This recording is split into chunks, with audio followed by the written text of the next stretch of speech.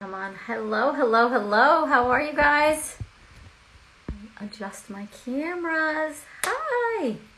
So happy to be with you again today. I feel like I'm live all the time these days, but I love it and I enjoy it and I have so much to share with all of you.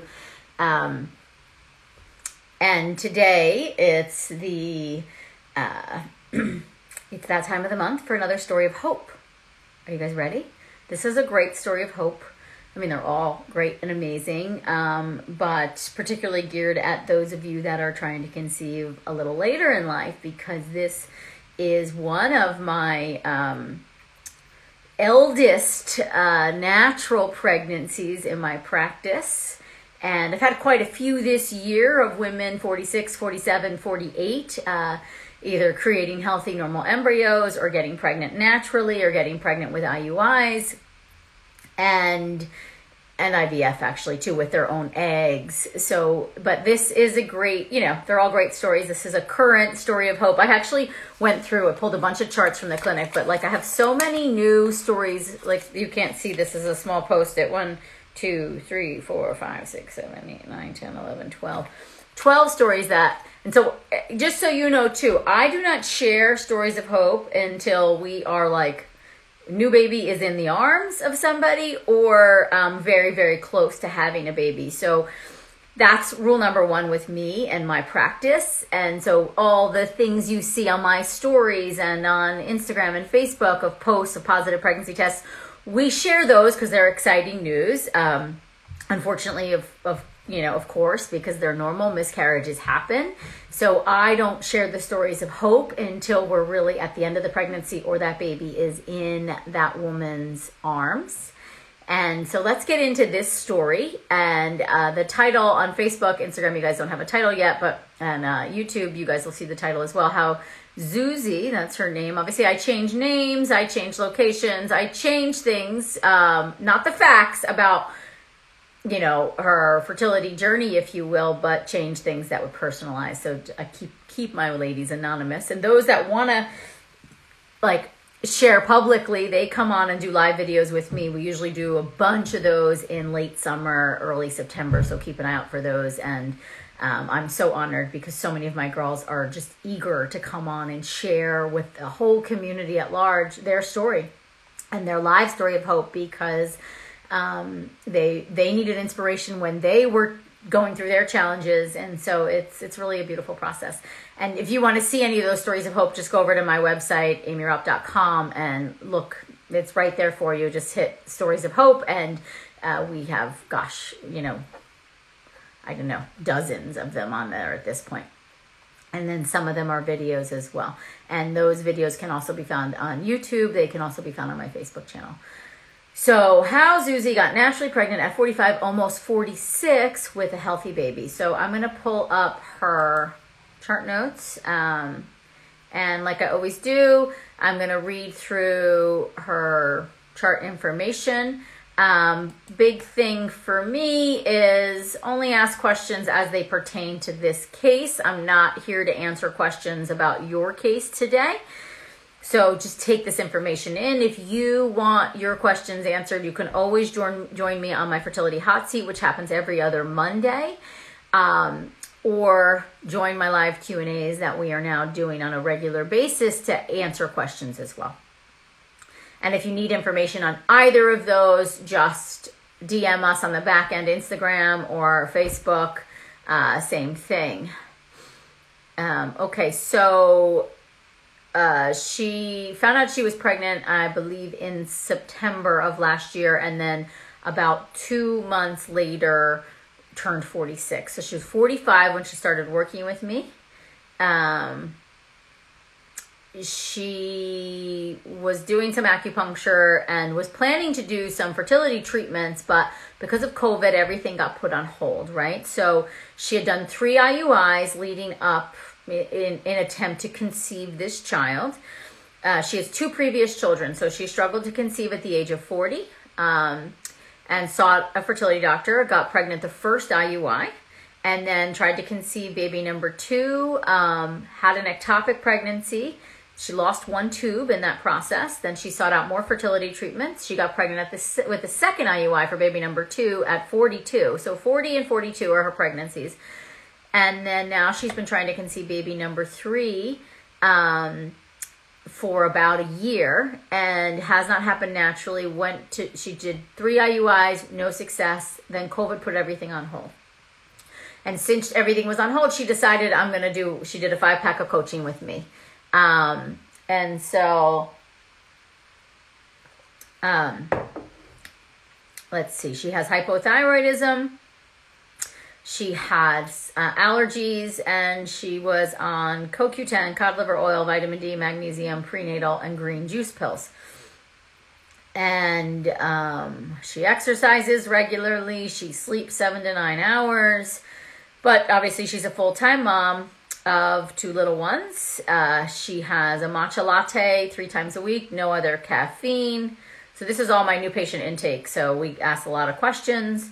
Typical breakfast: chia pudding with some yogurt, berries, seeds, no sugar, eggs with avocado, some roasted veggies or beans or lentils, veggie enchiladas, kale quesadilla, veggie zucchini, homemade pizza, vegetarian curries. So she's typically she eats nuts, gluten-free crackers, but she's typically on a more vegetarian diet. She does eat some eggs, but so just so you notice, this is how she comes to me. Obviously, I'm making adjustments, and I'll go through those.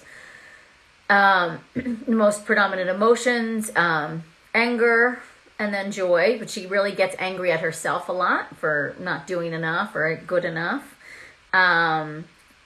She does yoga 2 to 3 times a week, and she walks most other days. And she's got a good family support system. Her red flags, not a lot: headaches, sinus congestion, cold hands and feet, back pain. She has a regular menstrual cycle. And like I said, 2 healthy children, 1 miscarriage, ectopic in between. So our first consultation, we do in, let's go all the way back.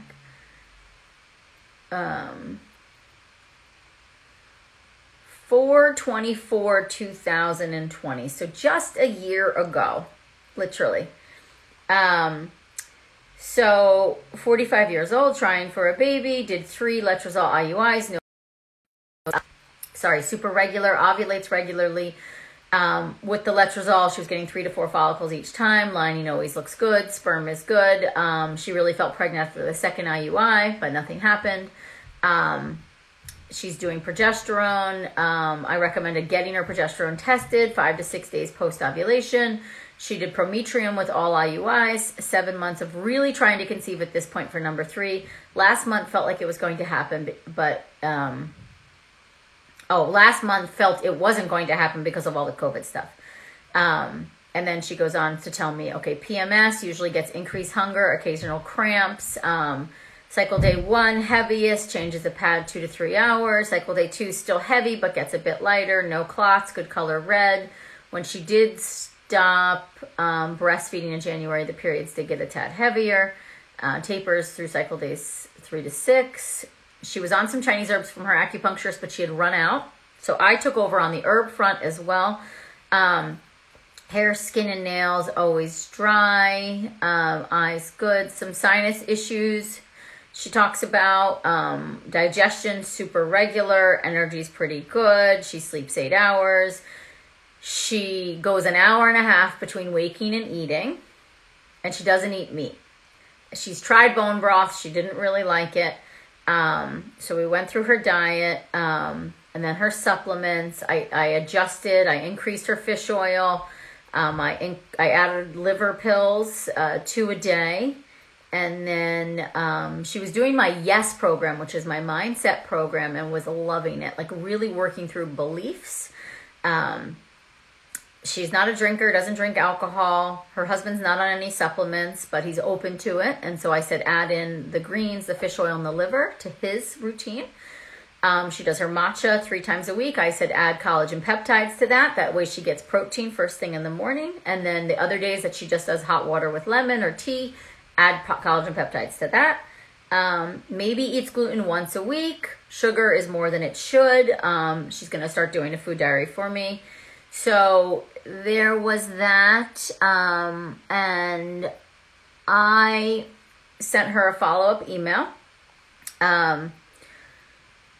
I wanted her to get progesterone levels checked, try some facial cupping for her sinus issues. And then I asked her to start sneaking bone broth into her veggie soups, making butternut squash soup, liver support juice, which is from my third book, Body Belief, and add collagen peptides to your tea or your chia seed pudding to get more protein in. Add in up the cod liver oil and the liver pills. So let's see, she ordered the broth, she added the collagen peptides in, she's noticing she's feeling less hungry. She also included more fish. So she was open to doing fish and broth and eggs. And for any of you who have asked me questions about vegetarian, semi-vegetarian diets, that's what I always say to you. If you take the liver pills, you add in some broth, you do the eggs and some fish, we can do it. You don't need to eat meat. And even in my book, Yes, You Can Get Pregnant, and in the next book that's coming out, The Egg Quality Diet, I recommend 8 to 12 servings of fish a week and 7 to 14 eggs a week and only about 8 servings of meat a week. That doesn't include the bone broth. So, and then 6 to 8 servings of vegetables every day. So my menu is very vegetable heavy and very fish heavy. And so just to keep that in mind, everybody, because I think there's a strong association that like you have to eat meat, or if you work with Amy, you got to eat meat to get pregnant. I do think animal protein's great. I just had some myself, but you can do it with just eggs and broth and fish and taking liver pills. Okay, so, you know, we talked, the second meeting we had, we talked a lot about the age conversation. She was really stuck on, I'm too old, I'm too old, I'm too old. And the question of, am I doing everything I need to do? Which I know you guys can totally relate to. And so she was working on the surrender piece and then confidence, because she said, well, my body's always needed help getting pregnant, right? She needed IUIs for the first 2 pregnancies. And so now this 3rd pregnancy is not happening. And so for the liver pills, go to my website under my recommended supplements and you'll see. And so can my body really do this? Like, she's not confident in her body doing it on its own. And the one time it did happen on its own, she had an ectopic. So she has a bad association with it happening. So we spend a lot of time, and any of you who are new to me or haven't worked with me or my team, we spend a lot of time on your beliefs, because beliefs impact behavior, behavior impacts health. Beliefs also impact physiology and what we call emotional inflammation, and emotional inflammation definitely impacts health, egg quality, hormone levels, all of the things. So will I have a miscarriage because of my age? That's coming up for her. I told her to embrace the anxiety, and that do I really need help? Like, that was a question too. Like, she was kind of dependent on the help. And I said, she was into the spirit baby conversation. So I told her to continue that conversation with the baby, listening for nudges from the baby, have conversations with the baby to have more fun. I kept getting this vision of her when I would coach with her, of her dancing with her 2 current children and almost like saying to the spirit baby, like, come, see how fun our life is. See how fun this is over here. Like, it'd be so fun to add you to our family. And so she started doing stuff like that. And then we were working on the kindness and forgiveness piece to herself, because she was really, really hard on herself. So the next coaching call is in May. Her cycle was a little lengthened. She ovulated on 1920, cycle day 1920. She was feeling anxious in her head. This can't be it, but this could be it. Because it felt so different. She was sticking to the plan. She said, I'm not a friend of bone broth, but I'm doing it. She increased the fish. She's doing the collagen peptides. And we went over her diet again, which is something I do regularly. I really just check in. What are you doing? I want to make sure you're hitting your macros, your protein, your fat, your vegetables. She's doing the liver pills. She's visualizing. She's having more fun. Her and her husband spent some time going over like the 4 pillars of their life and what's so important for them. Her sinuses also seemed better. An age thing came up the other day, and she had this feeling of like, I'll show people that I'm different. If you guys have any questions about my supplement recommendations, you got to go to my website, AIMEE'S.com. Look under my recommended supplements. Everything I like, all the products are linked there. She was having the conversation with the spirit baby, see how fun this is. It's your timing. So she was really working on the surrender piece of it's the baby's timing versus my timing. I'm going to let them come through. She was getting butterflies, good feelings in her stomach, waves of excitement, feels a lot of love, something is different. And we talked a lot about, and I know you guys can relate too, a lot about the rigidity in her life. Like, I have to do this and then equals this, right? And if I don't do this, I'm not going to get pregnant. And I know I probably add to that rigidity of like, you should eat protein and you should eat fat and you got to take the liver pills. But also, I also want to point out, like, she's feeling better. She's feeling happier. Her red flag symptoms are going away, like her sinus issues. So her ovulation was good and strong. She's feeling like she's doing something. So she's feeling empowered. So I want you to make those changes from a space of empowerment and a space of I'm doing this to optimize my health, because fertility is an extension of health. And even at the age of 45, almost 46, she can still have an impact on her egg quality. And if you guys missed my live that I did on Instagram yesterday with Dr. Murphy about egg quality and whether or not we can improve egg quality and epigenetics, and also about eggs and that we don't run out of eggs. We still have a lot of eggs, even in our 40s, even in menopause, we still have over 1,000 eggs left in our ovaries. If you missed that live, you got to go back and watch it. So it's with me and Dr. Murphy, and it's about egg quality and epigenetics, I think is the title. You have to watch that live. It will change the game for you. There's so much new information, and we're being told an old story about this fertile cliff that we fall off of, and about the fact that, you know, in our 40s, all our eggs are bad. It's just not true. We can do a lot to influence the quality of those eggs. So anyway, we spent a lot of time on that. She still hadn't gotten back to acupuncture because it was still like really in the heart of COVID.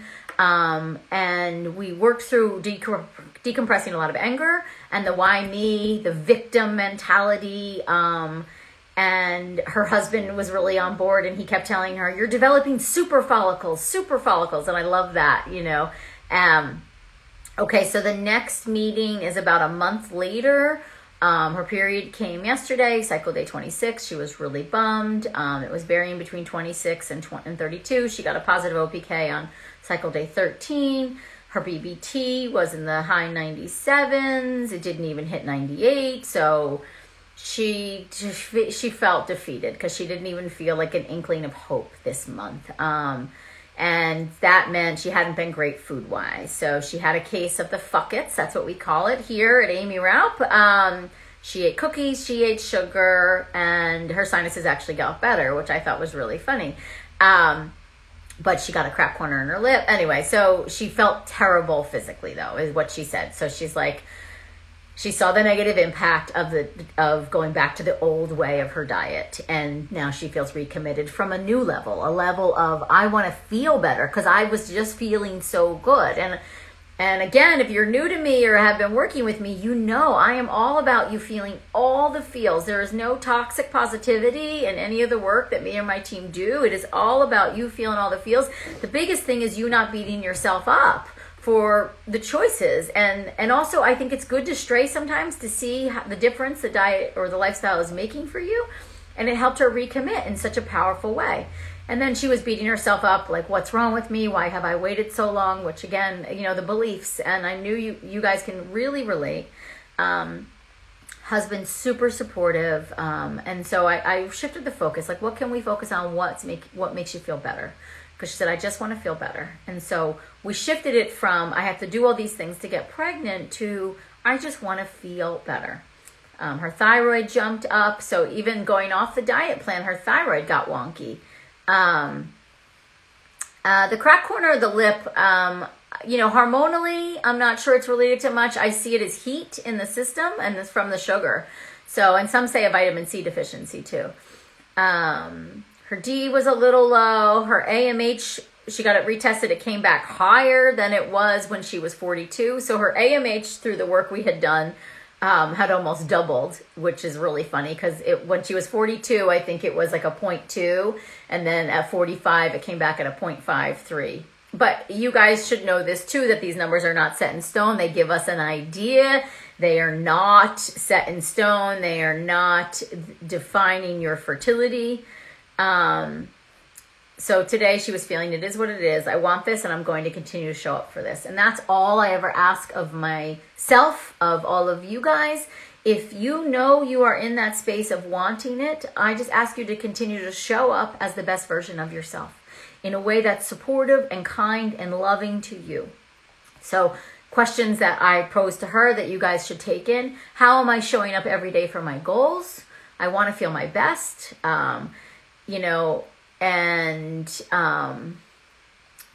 then I recommended that she get the UVA because she couldn't, it was again during like the height of COVID and she wasn't able to go in to see her doctor for monitoring. So I said, try the UVA, which if you guys don't know about the UVA, it's OOVA. Go to my website. I have information on there under my recommended products, so you can check that out. But it's a great at-home hormone testing kit. The oldest natural pregnancy I have, so I have 47, 47, natural pregnancy, sorry. 46 is natural pregnancy. Oldest natural pregnancy is 46. I did just have a 48-year-old, well, it's a couple months now, but she made a genetically normal embryo. So doing retrievals, she's not in a partnership, so she's doing this on her own. But that's the oldest PGS normal tested embryo I've ever had at a 48-year-old. But 46 at this point is the oldest natural pregnancy. I've had 47-year-olds do it with their own eggs and now 48. And I have 49 and 50-year-olds that are doing retrievals and getting embryos. We're not testing them. We'll see. I have a 50-year-old she's going for a transfer soon with her own egg, her own embryo. So anyway, so more times of like the inner critic, alignment, every day is a new day, being the best version of myself today. And I know you guys are all just sitting here like chomping at the bit, like how much DHEA did she take and what supplements did she take? And I want to do this, but like I can't stress enough the importance of this mindset piece, which is why I love the work that my team and I do with everyone, the coaching sessions. And even if you see us for acupuncture, it's a lot of one-on-one like coaching too, because we really get into the feelings, because to us in Chinese medicine, the emotions play just as much of a role as the physical symptoms. So it's less about chronological age and more about physiological age and those belief systems. And what are you believing about your body? Okay, so we talk again in August. Got a period. According to UVA, her progesterone looked good. She also used the at-home progesterone, which is Progestin Veil. It's an over-the-counter cream. Her period looked good. Her TSH is back in check. She was bummed, but she said to me, but I still believe. I'm talking to the baby, and now she knows what it feels like for her TSH to be off. So she's really felt like she's learned a lesson about her body. I said, maybe we get back to IUIs because the clinic was opening back up. She was planning to do an IUI this cycle. It's August 2020. Everything's set to go. And she said, I have nothing to lose. I'm in the game and wants to give it my best chance. She feels good about it. IUIs have worked for her in the past. Off the meds since March. TSH is back. All her supplements, all the things. She's eating protein, getting her veggies in. I gave her new herbs and she loved them. So now at this point, she's been on my herbs since July. So we're 2 months into herbs, Chinese herbs recommended by me. I am a master, I study with a master herbalist. I am an herbalist as well. And we really spent time this coaching session. How did I feel before I knew I had fertility challenges? And so how do I get back to that space? And then we also spent time, which is an exercise I do and I recommend all of you guys to do. How old do I feel physically versus chronologically? How old do I feel? She said 40. She said all my mom friends are under 40 and they all think that she's her age, the same age as them. So, she said, and we talked a lot about feeling broken and how hard this journey can be. And then she felt invincible heading into the first IUI. And she felt invincible in my Yes program.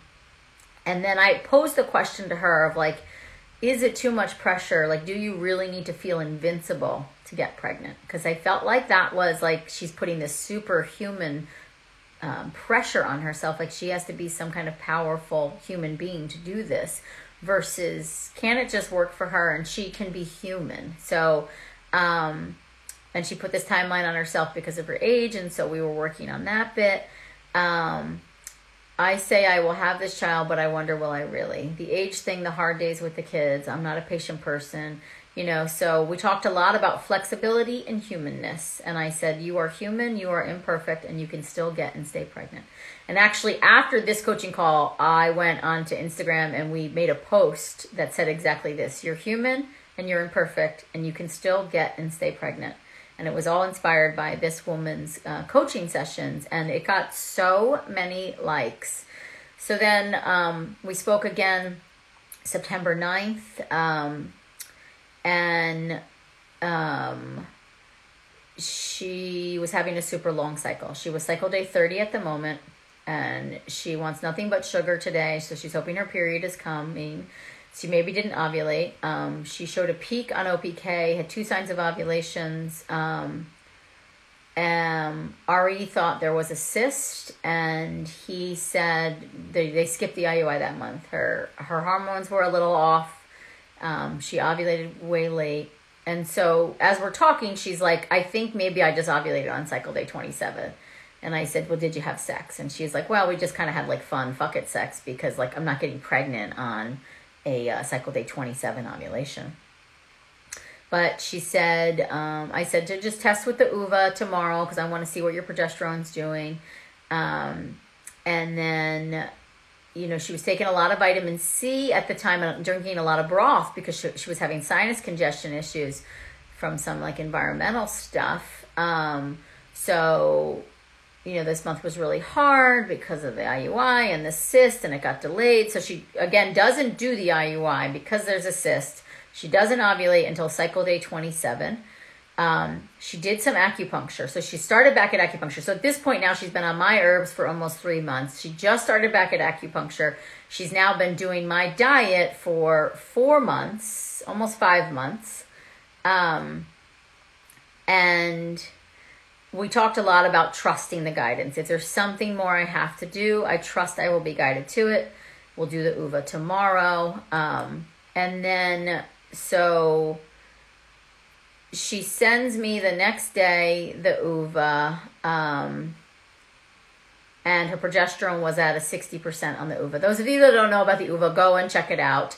Again, on my website, and it's an awesome tool. So that shows that she's ovulated. It's 60% is basically like a 13, a progesterone of a 13. So I know she's ovulated. So I said, you're in fact in your luteal phase. And then I said, do your herbs and take your Progestavel. And she was like, okay. And because she's really given up on the cycle. She's ready to just like say fuck it to everything. And I'm like, no, you're still in it. You just ovulated. So you stay in this cycle. And she said, my body does know what to do, doesn't it? And I said, yes, it does. And then we continue to email. So let's see. She asks me a couple days later about taking N-acetylcysteine or DHEA for her case because she had read it starts with the egg. What should she do? And I said, you can do DHEA, but no more than 5 to 10 milligrams a day. I don't like the high dose of 25 times 3 a day. I think it's a lot, and it's really can have negative impacts. So you really need to know everybody's individual case. And then I said, and the NAC can't hurt either. Do 600 milligrams a day. Okay, and so then for CoQ10, she then emailed me. You can tell she's like doing more research because now she's getting anxious about the fact that she's not getting pregnant. But mind you, she's still in the luteal phase. So she asks about CoQ10 dose. I said she could do 400 if she wanted. I said 600 is too high. And then, so At acupuncture, she emails me again, September 19th. At acupuncture today, my doctor said I bruised easily. My blood was very light red. She was wondering if I have enough iron as I'm not eating meat. I told her I'm taking liver pills, but she wondered if I should increase the dose. I'm wondering if I should have more blood work done. And then another email. I'm on day 40, by the way. Oh, this is the same day. No period, nothing. Hopefully acupuncture today will move things. She did a lot for moving. So she cycled day 40, which is now 13 days post-ovulation. And so I said, sure, if we get a period, we can add more meat. Like, let's talk about that. And I said, are you taking your herbs? And she said, I stopped my herbs. My acupuncturist said if I don't bleed by Wednesday to call her and she would give me some herbs to help. And so I said, take the luteal phase herbs that I recommended because her BBT was still up. And I said, she said, let's hope my period comes soon. I'm super anxious to move on. And then I said, when did you, so I wouldn't have advised stopping the herbs. And she said, I stopped them around day 32. And then she's like, I'm just having such a hard time working on myself, handing it over. Then she's asking if she should do castor oil packs. This is now cycle day 41 to move things along. And I said, you can do a castor oil pack, but you got to take a pregnancy test first. And she gives me pushback. She doesn't want to take a pregnancy test. I'm not pregnant. How could I be pregnant? I ovulated on cycle day 27. I have a cyst. The doctor canceled the IUI. I said, I do not recommend castor oil packs in the luteal phase. If you guys tried, take a pregnancy test. Hi, Amy. Holy shit. This just happened. It is faint, but it is there. Day 42, going for a blood test shortly. As I called the clinic, keep you posted. Should I stop the herb? Should I stop any of the pills I'm taking? Holy shit. And there's a big picture of a positive pregnancy test. So, now mind you too, the acupuncture she was seeing was all about like encouraging, no one said to take a pregnancy test. Everybody assumed that this cycle was off. I wrote back, holy shit, stay on the herbs, just the one formula that I had her on, stop the other ones, and stop the maca, the DHEA, the CoQ10, just basically stay on fish oil, prenatal, B vitamin, probiotic, liver, report back, and baby aspirin. And so then I said, take the baby aspirin. She's like, I'm in shock. And then I had her stay on the herbs, add in the baby aspirin, and then,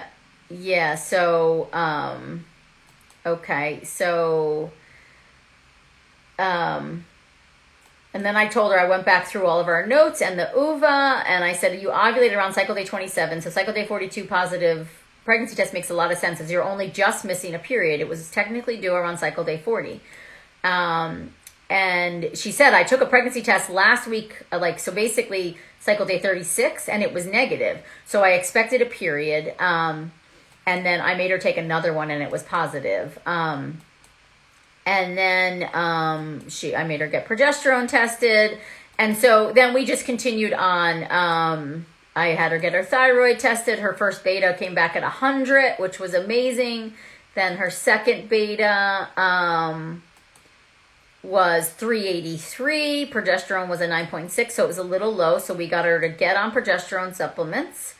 And she did them vaginally. And then her thyroid meds, we increased a little bit as well. So baby aspirin, progesterone, thyroid meds, the supplements that I discussed, some Chinese herbs, and then let's see. There was a lot of exchanges of your body knows how to do this, because now she's worried, of course, about miscarrying. She had a pretty rough first trimester. She emails me, they see the embryo, everything. Let's see. I want to get, I heard a beautiful heartbeat today. I'm over the moon. This is getting real. 7 weeks, 2 days. This is amazing. Let's see.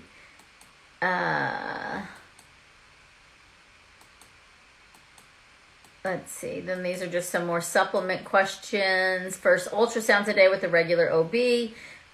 All looks great with the baby. It is growing well. Heartbeat is strong. Made it to 8 weeks.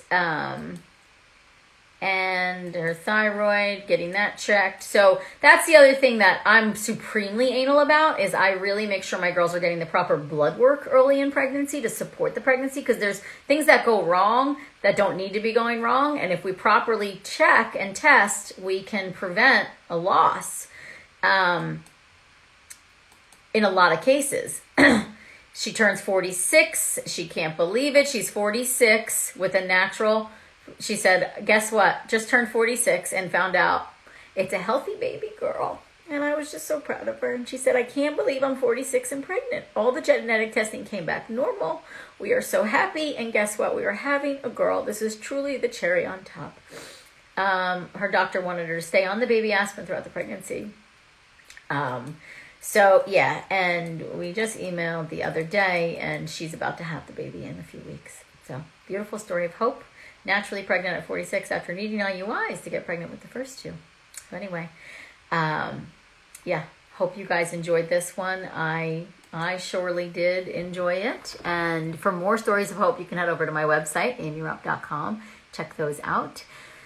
And yeah, every month I do another story of hope from my clinic that, my team and I have several acupuncturists that work under me as fertility acupuncturists. I meet with them every single week and go over cases. So even if you guys can't see me, you're in really good hands with me and my team. And then my team and I also do fertility coaching to women all over the world. And this woman is not, I never saw her once physically. This was all virtual work. So yeah, beautiful story of hope, guys. Okay, love you. I'm going to hop. Those of you that are in my fertility reboot, I will see you in about 22 minutes for our first group coaching call. Super excited for that. Okay, have a great day, everyone.